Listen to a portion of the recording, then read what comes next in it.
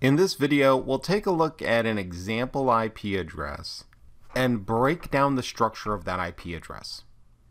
And so for this example, I'm just going to look up the IP address of my computer using the ipconfig command. You can do this with your own computer if you want.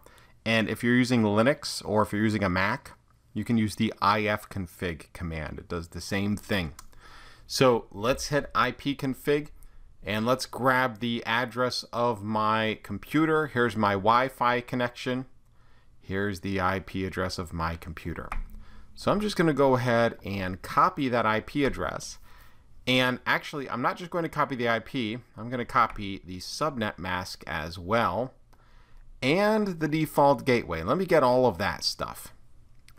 And then we're going to break down what all of these different addresses mean. So here's the set of addresses that I just captured.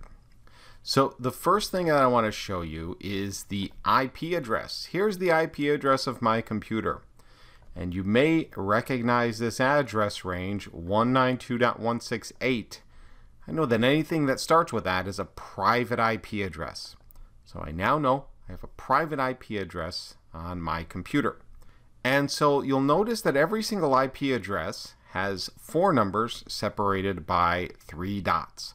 192.168.0.6. Each of these numbers are referred to as octets. So every single IP address in the world, whether it's public or private, is made up of 4 octets. 4 numbers separated by decimal points. And this IP address is in what we call dotted decimal format.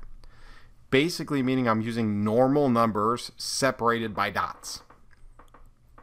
Now also included in this output here is the subnet mask. We're going to get more into those later on. But basically the subnet mask identifies what is the network address and what is the host address.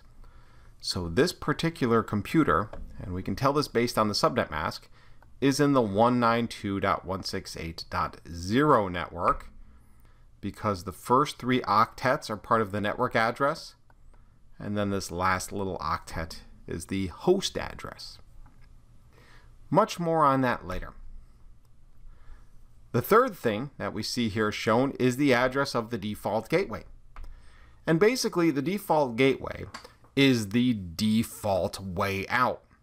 So if this computer is trying to send traffic to some destination, maybe a website on the internet, and this computer doesn't necessarily know how to get there. It's not something that is on its own local network. It's something that's out there somewhere else, and this computer does not know how to get there. Well, the default gateway is where this computer will send all of the traffic that it essentially does not know what to do with. The default gateway is typically a router, and the router can intelligently forward traffic. So if the traffic needs to get to the internet, the router will know how to get there.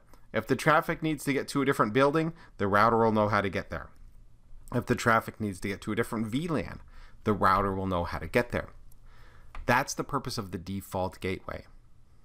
And again, if you're not familiar with the concepts of VLANs and routers and all those sorts of things, I strongly suggest taking my Introduction to Networking 2-hour crash course. This course assumes you already have some of that knowledge. But now you've got your first taste of what an IP address is all about.